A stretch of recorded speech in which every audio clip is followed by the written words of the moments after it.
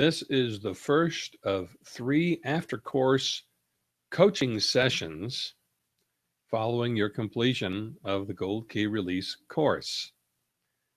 And these 3 sessions will be addressing using the Gold Key Release in your life, getting the intended result, either you did or you didn't, and the third is burn off.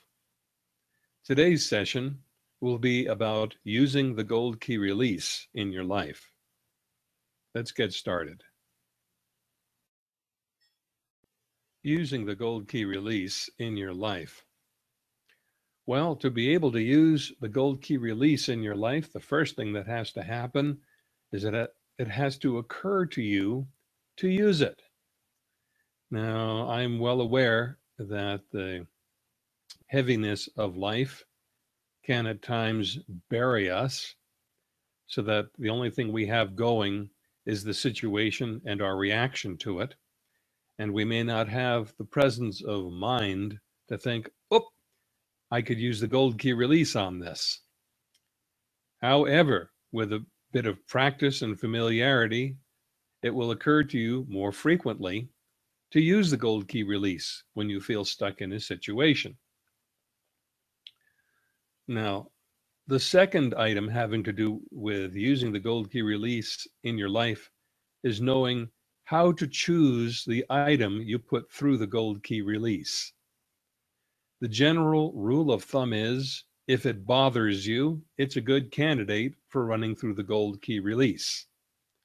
Another option is when you have a project or undertaking or something new that you're getting involved with, you may use that item through the Gold Key Release to clear the way for that item to go more the way you would like it to go. Now, you may feel you don't know how to choose an item. And I've said if it bothers you, that's a good item. But the next step is to get a feeling for that item. It's one thing to remember it, to remember the words for it, and another thing to remember the feeling experience of it. So that's what we're going for in beginning the Gold Key Release. It's a direct feeling experience of the item that you want to either resolve or dissolve. And once you've selected the item and you've gotten a feeling for it, then you're in a position to give a word label to it, which you will use throughout the Gold Key Release. In general, you choose some word or combination of words, very brief, that reminds you enough of what it feels like to have that item that you can run it through the Gold Key Release. So for example, let's say that you have concerns about money. You're feeling anxious about money. Well, there are a couple of ways that you might go with that. One is to address the feeling itself, anxiety, and the other would be to address the topic, money. If you address the topic money, you're focusing more exactly on the item that you need to dissolve or resolve. If you choose the word anxiety, even anxiety about money, you're choosing a broader category. Now, there's an advantage to choosing a broader category, and that is that every area in your life that's related to that category, in this case, the example being, say, anxiety, will be affected. However, it requires a deeper capacity for feeling in you, and it requires a kind of determination in you that's more comprehensive. It's not as simple as dealing with a single item. So although it's good to choose a general category, I think it's better left until you're more experienced and able with the Gold Key Release. In the beginning, choose wording that pertains to a single situation.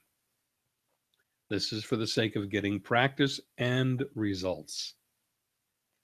So you would then choose that item, you would give it a name, and use that name throughout the gold key release. So it would be something like, if money is your issue, feel what you feel about money.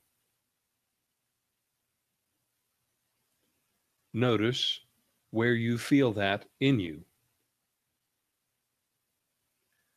Notice its general size and shape, its intensity, and so on. So you see how we began it by using the label for the issue itself, what you feel about money. It's always about the feeling, not about the words. Likewise, if you're considering, let's say, buying a new car, purely arbitrary, buying a new car, there's a certain feeling you have about buying a new car. All your considerations about it, cost and the kind of car and many other factors. But basically, buying a new car encompasses all of that. So then you would go,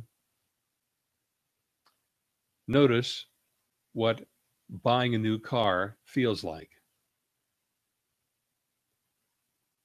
Notice what it feels like to have that. Notice where you feel it in you, and so forth. So this is not an item that you particularly want to dissolve, but an item you want to clarify. And you can use the gold key release to clarify things in advance. Now, the third possible category is choosing items based on thoughts. Thoughts you may have about it, advice from others, anything that is other than the direct feeling you have about the item.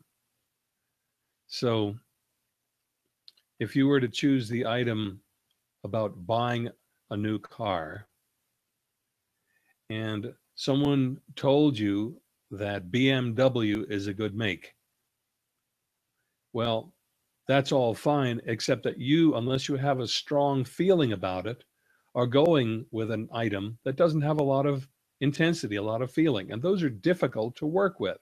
Always choose something that has a substantial charge or a substantial degree of intensity, as more intense items are easier to work through the gold key release than lightweight items. So my general advice to you is choose something weighty, not something lightweight.